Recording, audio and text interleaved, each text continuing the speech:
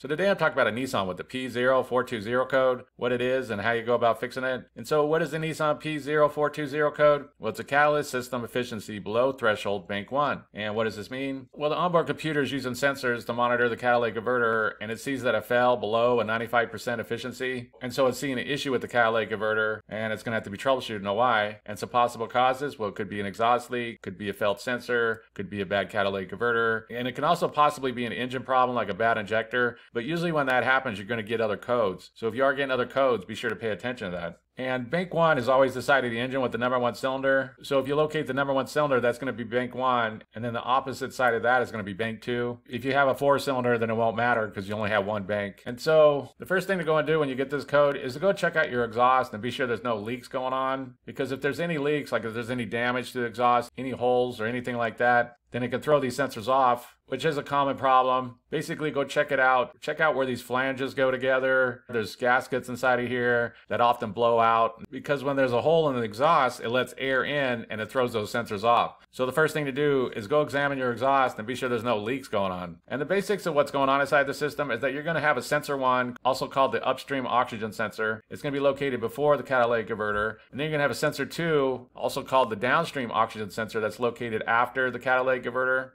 And these sensors, they do two things. They monitor how much oxygen was burnt off during combustion, and then the onboard computer uses that information to adjust the air-fuel ratio mixture. And then they also have heater elements built in, and the heater elements are monitoring the catalytic converter, since it could tell how it's heating up and it can see if it's failing or not. And so if you go through and there's no exhaust leaks, the engine's running fine, there's no other codes or anything like that, then at this point, either these sensors failed or the catalytic converter failed. And so there's going to be some different ways you go about troubleshooting this. You could test the sensors, and if the sensors test good, then it's probably the catalytic converter. Or you could test the catalytic converter, and if it tests good, then it's likely the sensors. I made a video on how you go about testing these sensors. I'll put a link down below if you want to check that out. You can check them with an OBD2 scan tool. You can also check them with the multimeter. There's also some different ways you could test the catalytic converter. One quick, easy way is that you buy one of these low-cost infrared temperature guns. And basically what you do is you measure the temperature before the catalytic converter, and then you measure the temperature after the catalytic converter. And if the temperature's running hotter before the catalytic converter than after the catalytic converter, then it's a sign that it's failing, because it's supposed to be running like 50 to 100 degrees hotter after the air is coming out of the catalytic converter. And so when the temperature is hotter before, it usually means that it's clogged up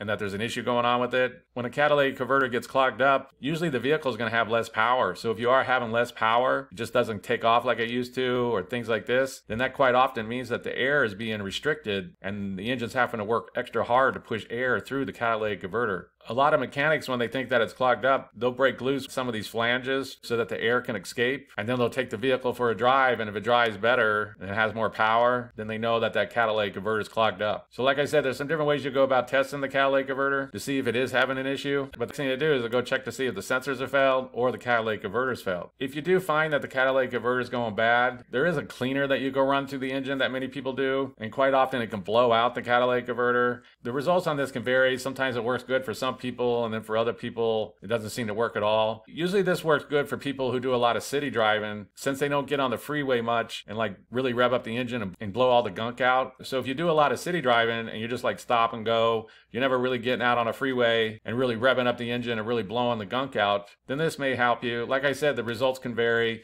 There's some different types like this Catalclean. I'll put a link down below if you want to check it out, but it is an option. And like I said, the results can vary. Sometimes it works and sometimes it doesn't. And so that's basically it. I just wanted to give an overview of how you go about fixing a Nissan with the P0420 code. If you have anything to add, please comment down below. If you have any questions, ask me and I'll try to answer them. If this video helps you, please click like, please click subscribe, and have a good day.